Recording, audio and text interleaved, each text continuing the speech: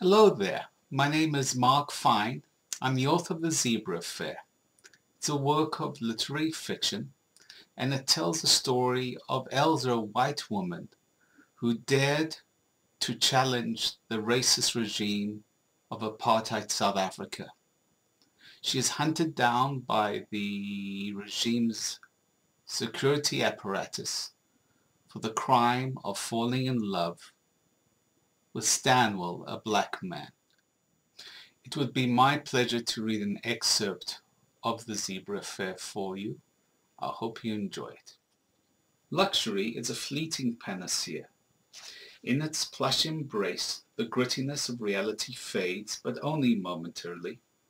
Unlike the arid earth transformed into fertile soil with the first seasonal rains, luxury is always parched and rarely changes anything of consequence. But a brief escape, a respite from life's harsh edge, is a wonderful thing. Such was their one-night stay at the Landross Hotel.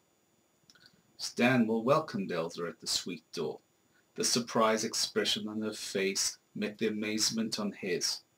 They never said a word. She draped herself languidly within the ardent embrace of his outstretched arms. Elsa relished the lavish suite, courtesy fruit basket, luxury bath and body potions, and crisp bed linens. But the fact their forbidden love was now known and accepted by their mentors made her giddy with relief. The sneaking about, snatching at crumbs had exhausted her. Finally she had time and space to get to know Stanwell better, in a manner that was delectably tranquil and comfortable. Elsa studied his deep brown eyes, full lips, and radiant white, though not perfectly straight teeth. She considered his powerful worker's hands and sensitive, respectful demeanor, and realized it was this singular dichotomy that touched her. She felt it was safe when he was close. To her he was gentle, but he had also proven an able protector, as evidenced by his forceful display against those hapless thugs in the elevator. It was the stuff of childhood fantasy, the fluff of fairy tales, but this was real life. He truly saved her.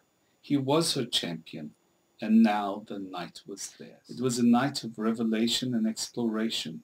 He taught her some of his native ways, how the soft foliage of one tree served as perfect bush toilet paper, the leaves of another warded off evil spirits, and the succulent leaf of the aloe was a one-stop bush pharmacy, a remedy for sunburn, insect bites, and bruising, with the thorn itself a pre-threaded sewing needle.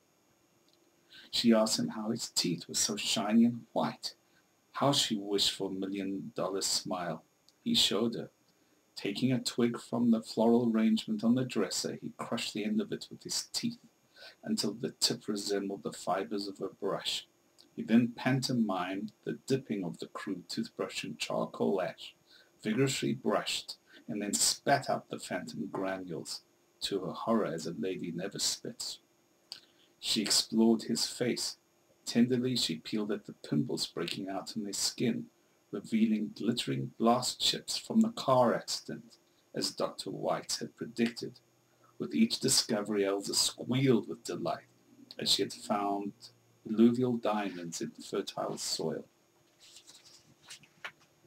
He in turn explored her face and noticed again the faint scar across her chin, the consequence of a horse-riding accident when a diagonal wire cable which supported a telephone pole swept her by the throat off the back of a horse.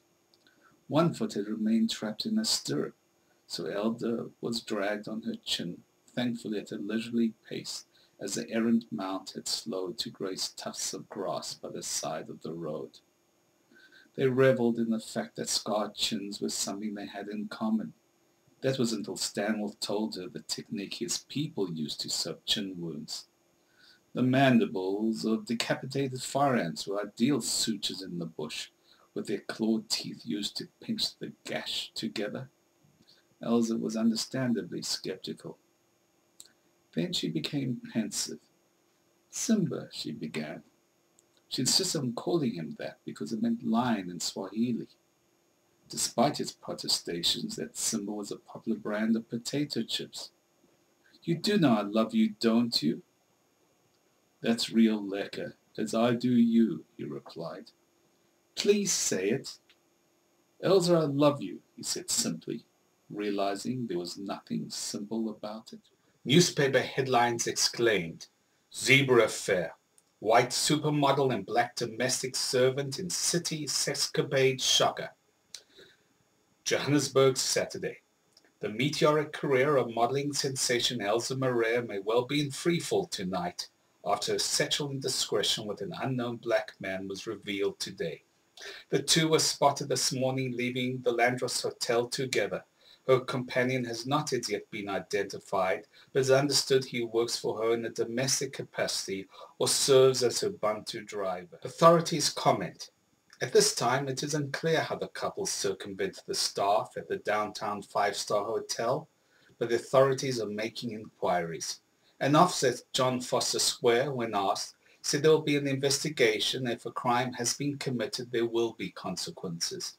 When pressed further about whether the couple must be caught in the act to ensure a successful prosecution, the officer confidently replied, "Of course, these people are predictable.